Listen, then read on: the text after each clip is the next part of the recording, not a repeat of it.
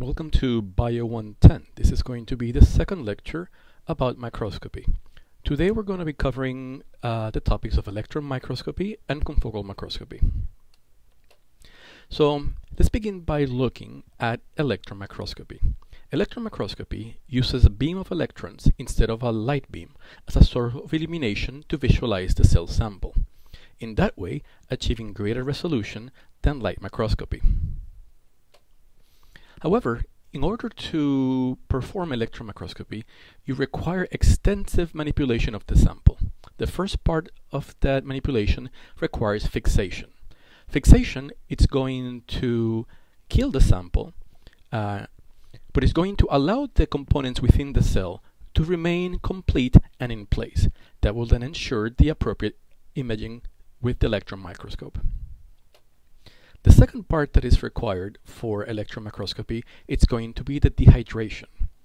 All water must be removed from the sample before performing electron microscopy, and this is done using a critical point dryer. Last, you have to perform coating of the experiment with metal, in particularly a gold spray. So the gold spray is placed on the specimen, and that is going to allow an enhancement of the electron generation when the electron beam hits the gold atoms. When the electron beams hit the specimen, the excitation of those gold atoms is going to create secondary electrons, which are also going to be detected to form the image. Let's take a moment to look at the structure of the electron microscope. The electron microscope has many of the components that are shared with the light microscopes. It has an electron gun, which is going to generate the electrons for illumination. Since electrons cannot travel in air, all the electrons and the components of the electron microscope will be found in a vacuum, which is not shown in this image. The next component is going to be a condenser lens. Just like in light microscopy, the condenser lens is going to help focus the beam in the microscope. Next, we're going to see a beam deflector. The beam deflector, it's going to be controlled by a scan generator, and that is going to allow the beam of electron to be moved over the sample, allowing for the scanning of the sample to be performed. Last but not least, what you have is an objective lens, which is going to be able to help visualize the magnification of the sample. What you can see is that the electrons are going to be moving onto the sample, and electrons are going to bounce off of the sample, generating electrons from the specimen. Those could then be detected at an angle by the detector, and then the detector is connected to a video screen to show the image. Since the electron beam is scanning the sample, you're having a constant shower of electrons over the sample. The sample then generates secondary electrons that are going to be scattered to the side, and those could then be detected by the detector. And that is how scanning electron microscopy allows you to work. What you get are beautiful images. Here in the left, we have a developing wheat flour has been visualized by scanning electron microscopy. Notice over here, you have some areas that are very dark and some areas that are very light.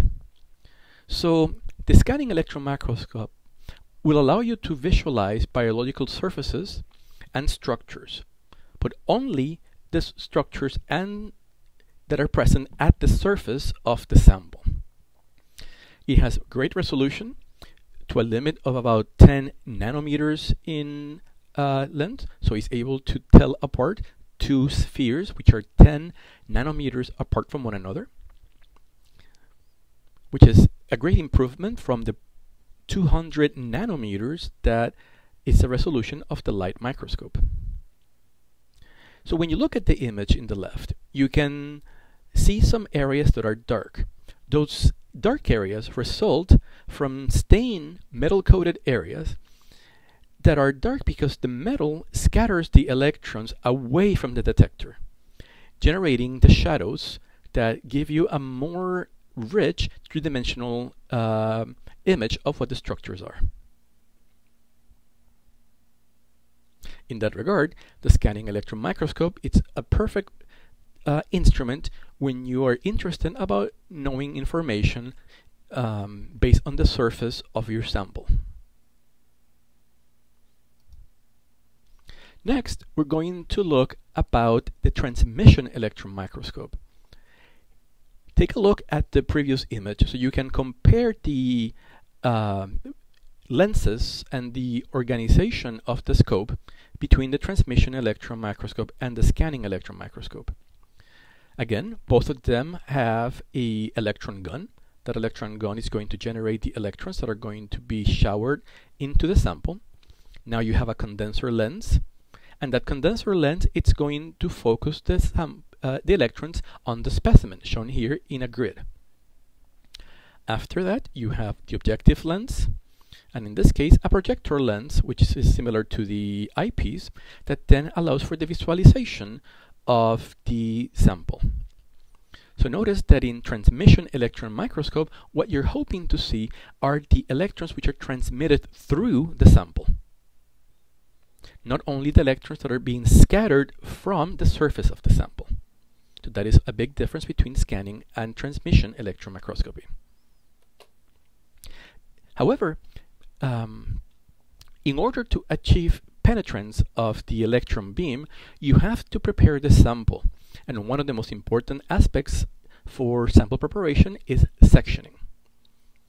In a cryostat, an instrument that allows us to cut the sample, you can find, as shown here on the left, a sample that you have embedded in some kind of resin. It could be parafilm, or it could be another kind of resin that is going to keep the sample nicely positioned in place.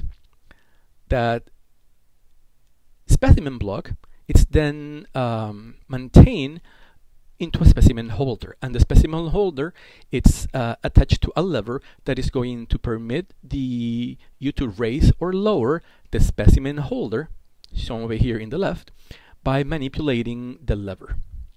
Now, at the bottom is a very sharp knife that is designed to shave off pieces of the sample from the specimen block. As you can see on the right, you can determine the thickness of the sections that you want to do, and traditionally for transmission electron microscopy, we use them between 50 nanometers to 100 nanometers thick. Imagine a cell that is 10 micrometers in diameter.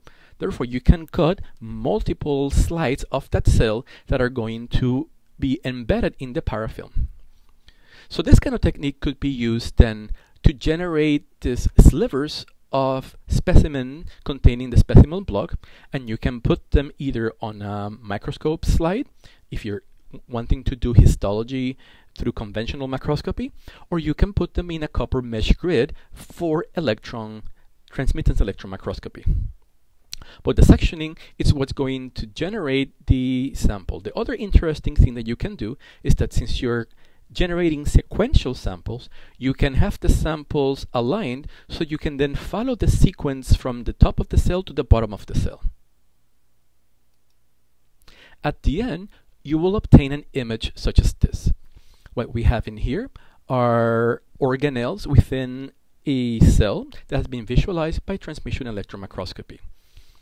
As you can see, with transmission electron microscopy, you get much greater resolution.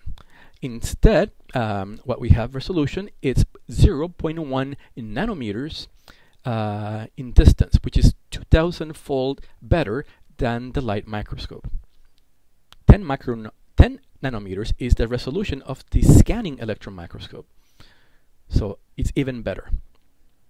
So this will give you about 1 million-fold magnification. So now look over here at the scale. So we have a 10 micrometer scale, and you can appreciate organelles inside the cell like the nucleus, the nucleolus, ribosomes, the endoplasmic reticulum, and the mitochondria.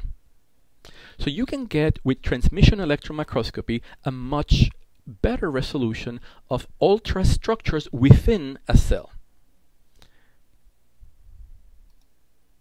So now, what are the pros and cons of electron microscopy? The pros are resolution. The resolution of electron microscopy is very much improved compared to light microscopy. Remember, light microscopy is 200 nanometers.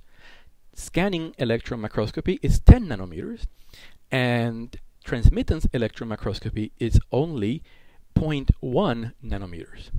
So, increased resolution. However, that comes at the cost of losing your sample, because the sample has to be fixed and prepared, and that will not allow it to live. So the sample will die during the fixation and preparation steps. Since we have to cover the sample with a thin layer of gold particles, that could also introduce dark areas that could generate artifacts. So making sure that you have repetitive samples for scanning and imaging will ensure that you get proper data from a electron microscopy sample. So what is the future of microscopy holds? Well, the future of microscopy is very interesting because with the advances in optics, computer, and engineering, we can now visualize proteins interacting with one another in the cell in real time. So we can look at images with FRET or with FRAP, and I can actually go with you over this in the lecture tomorrow. The other thing that is very interesting is the potential generation of fluorescent sensors that can detect changes in specific molecules within the cell, or can check when the cell is moving.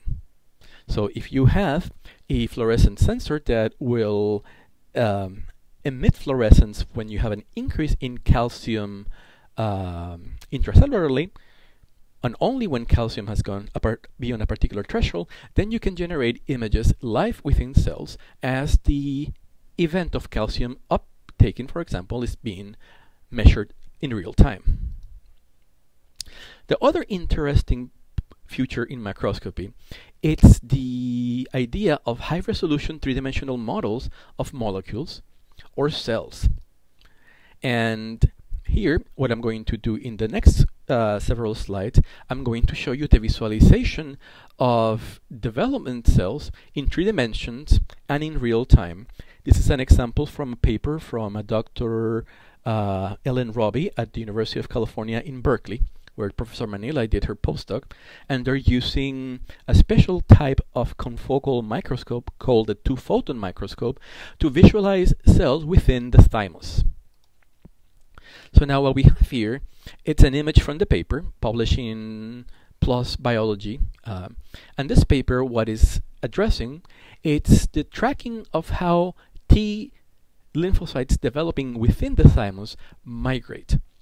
Since the thymus is an internal organ, it is very difficult to see how the cells that are being generated in the thymus are traveling within the organ.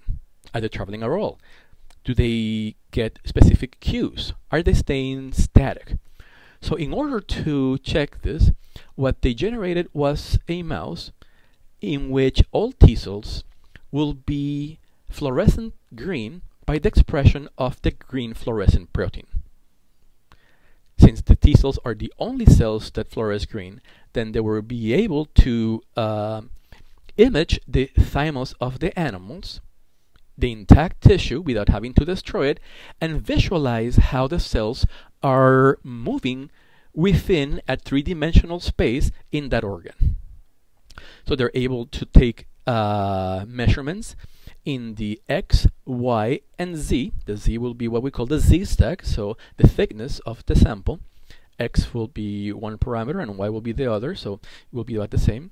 But the Z parameter shows you the 3-dimensionality of the tissue. And later, with computer software, they're able then to track each cells and generate a pathway. So here in this movie, I'm going to start playing it for you. What you're seeing are three-dimensional image of GFP expressing thymocytes within an intact thymic lobe of a mouse. So what they have done is to set the microscope, the special confocal microscope, the 2-photon microscope, set it up, focus the image to where they found the thymocytes, and then determine that they wanted to take an image in the thymus in a thickness of 40 micrometers. So that could have been the visual range of the microscope, the visual scope of the area is 164 micrometers by 164 micrometers. So that will be the X and the Y. Now the Z stack, it's the area that they now have taken an image every micrometer for 40 micrometers. So showing all the thymocytes that are present within a 40 micrometer slide of the thymus. So they set up their instrument, so their image will begin approximately 140 micrometers below the capsule of the thymus, and then move up and forward. So what you can see now is the image of all the thymocytes three-dimensionally. Where are they located in this particular point of time? As you can see, the sample is rotating around, and you can see that some of the thymocytes, are located above others. So they are at different locations in the thymic slice. Some of them are closer to the bottom, other ones are closer to the top, some are present in the middle. So again, I'll do it one more time so you can appreciate the image as it's rotating, and you can see that within a 40 micrometer slice of the thymus, you have many thymocytes shown here in green that are now present in the sample. So the next thing to do is to repeat this image taking in the C-stack, but do it over time. So now you will take those 40 images. So the microscope will be able to move the focus of the lens from the bottom of the Z-stack to the top of the Z-stack, that is 40 micrometers, and take the image so you can get a block like the ones that we just saw. But then now do it with a time issue. So here you can then generate a movie. So the movie is generated from 20 to 33 minutes of imaging that are repeated and played at 6 frames per second. So you take a sample, you let the sample be imaged for between 20 and 33 minutes, and then you allow the C-stacks to be put together into a movie, and the movie will generate by the computer. So what you can see is remarkable. What you can see now is the position of the thymocytes as they are moving within the thymus. So as the thymocytes move, some of them are moving laterally, other ones are being very speedy and crossing completely across the sample, and disappearing out of the stack. So they're going probably deeper than what the computer was set to do. And other ones are moving within the region. Other ones seem to be quite stationary. And at this point, we hypothesize that they may have been interacting with other cells that are present in the thymus, but are not being visualized because they do not have fluorescence. So what you can see, one more time, you'll go ahead and pick up your favorite thymocyte and follow it along. Some of them move very well across the visual field of the microscope, and others tend to move in and out of the field. One more time for the movie. At the end, what you get is that with the computer, you can track the thymocytes and ask the computer, you know what, here's a thymocyte, tell me where this thymocyte is moving with time. And you generate then a 4-dimensional tracking, the 4th dimension being time, within the 2-dimensional structure of the thymus. So you assign thymocytes to be a ball, And the computer will follow the movement in the movie of that thymocyte and give you the path that that thymocyte is traveling within the sample. So let's see the movies. So as you see, the length of some of those paths it's very small. The length of some of the other paths, it's very complicated and long. So what is driving the movement of those thymocytes about? It's very interesting. So to follow the tracking of the thymocytes, what the scientist has done is to use a color code. So at the beginning of the image, the track will be blue, and at the end of the image, the track will be yellow. So if you follow a track in particular, you can then see from the beginning of the track to the end of the track. Some of these thymocytes are moving very nicely well. This one here in the lower left that moves, comes down, and then it seems to move inside the same sample in a zigzag fashion. I'll show you to you later. Let's do it again. Other ones tend to come from the back of the sample to the top of the sample. So this kind of image will allow you then to establish that the possibly selected thymocytes are moving in real time, that their biology is being affected by the interactions that they're having in the thymus, and that they're not stuck in place waiting for things to happen. They're actually moving about, getting signals, interacting with other cells or with other thymocytes.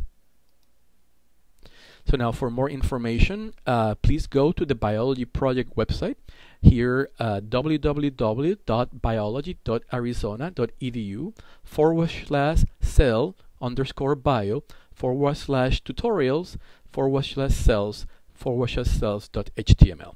That will give you the information to supplement some of the images that you have seen. Well, thank you. Hopefully this will be useful for you, and I'll see you tomorrow in class.